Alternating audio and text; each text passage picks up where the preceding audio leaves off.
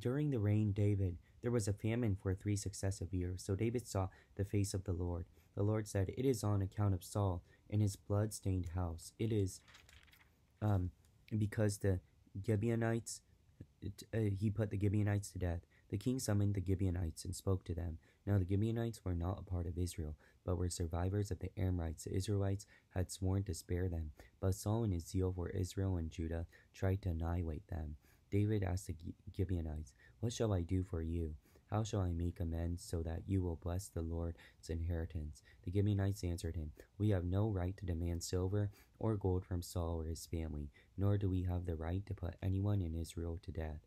"What do you want me to do for you?" David asked. They answered the king, "As for the man who destroyed us and plotted against us, so that we have been decimated and have no place anywhere in Israel, let 7 of his male descendants be given to us to be killed and exposed before the Lord at Gibeah of Saul, the Lord's chosen one." So the king said, "I will give them to you." The king spared Mizpah, the son of Jonathan, the son of Saul, because of the oath before the Lord between David and Jonathan, son of Saul.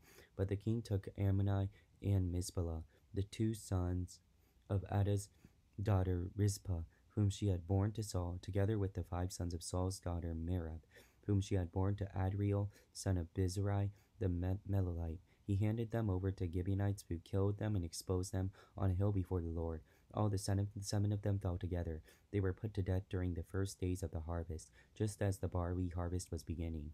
Rizpah, the daughter of Adiah, took sackcloth and spread it out for herself on a rock. From the beginning of the harvest till the rain poured down from the heavens on the bodies, she did not let the birds of the air touch them by day, or the wild animals by night.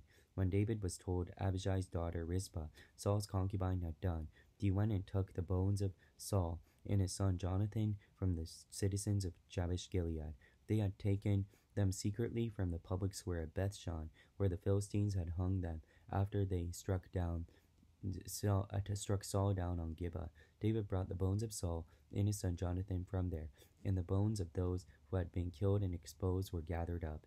They buried the bones of Saul and his son Jonathan in the tomb of Saul's father Kish at Zillah and Benjamin, and did everything the king commanded. After that, God answered prayer on behalf of the land.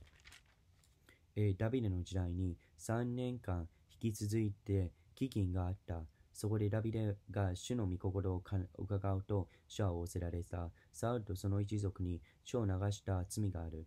彼がギビオン人たちを殺したからだ。そこで王はギビオン人たちを呼び出して彼らに言った。ギビオン人たちはイスラエル人ではなくエモリ人の生き残りであって、イスラエル人は彼らと盟約を結んでいたのであるが、サウルはイスラエルとユダの人々への熱心のあまり、彼らを撃ち殺してしまおうとしたのであった。ダビデはギビオンたちに言った。あなた方のために何をしなければならないのか。私が何を償ったから、あなた方は主の譲りの地を祝福できるのか。ギビオン人たちは彼に言った。私とサウル、およびその一族との間の問題は、銀や金のことではありません。また私たちがエスラエルの地で人を殺すこともでありません。そこでダビデが言った。せれば私があなた方に何をしたらよいというのか。彼らは王に言った。私たちを立ち滅ぼそうとした者、私たちを滅ぼしてイスラエルの領土のどこにもおらせないように企んだ者、その者の子供7人を私に引き渡してください。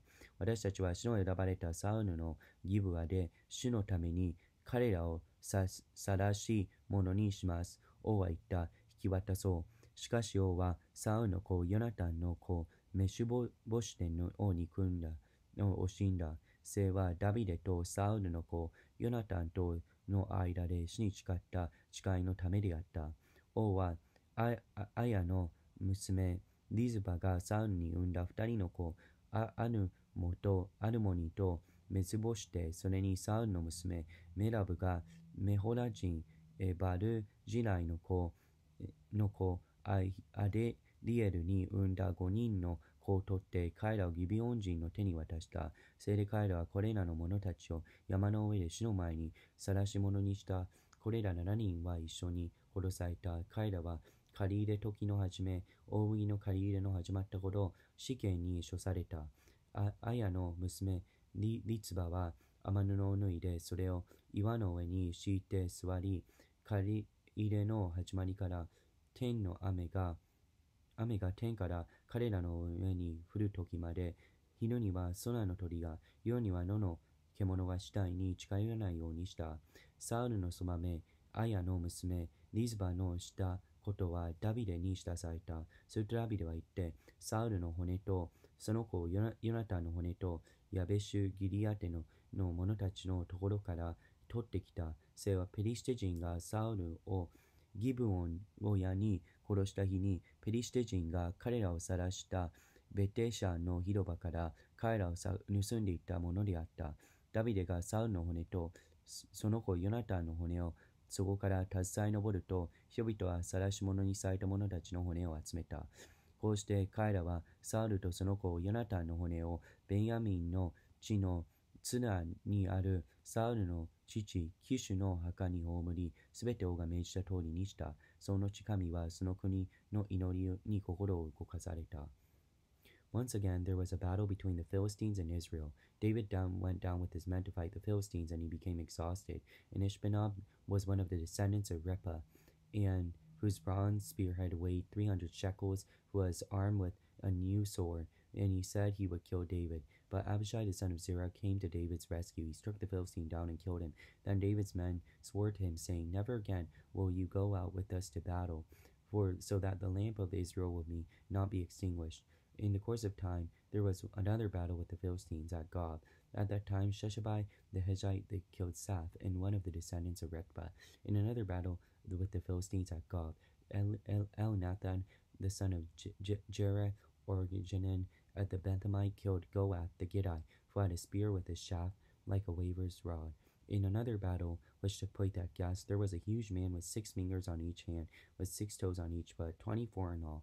He also was descended from Repha. When he taunted Israel, Jonathan son of Shemiah, David's brother, killed him. From these 4 were descendants of Repha at Gath, and they fell at the hands of David and his men. ペリシテ人はまたイスラエルに戦いを仕掛けた。ダビデは自分の家来たちを連れて下り、ペリシテ人と戦ったは、ダビデは疲れていた。それでツバの人々の子孫の一人であったイシュプテ・ベノムはダビデを殺そうと考えた。彼の槍の重さ、正路300シケル、そして彼らは新しい剣を帯びていた。しかし、ツナの子アビシャイはダビデを助け、このペリシテ人を撃ち殺した。その時ダビデの部下たちは彼に誓っていった。あなたはもうこれから我々と一緒に戦いに出ないでください。あなたがイスラエルの灯火を消さないために、その後、ゴレでまたペリシテ人の戦いがあり、その時、プシャ人、ジベカイは、ラファの子、サフを撃ち殺した。ゴレまでペリシテ人の戦いがあった時、ベツダヘム人ヤイルの子エルハナンはガレ人ゴリアテの兄弟ラフミを撃ち殺した。ラフミの槍の絵は旗折りの巻き棒のようであった。さらに戦いがあった時、そこに10の手の箱、足の指が6本ずつ合計24本の指の投手がいた。彼はまたラファの子孫であった。彼はイスラエルの祖師だが、エサイの兄弟、シムアの子、ヨナタンが彼を撃ち殺した。これら4人はガレのラファの子孫でダビデとその家来たちの手にかかって倒れた。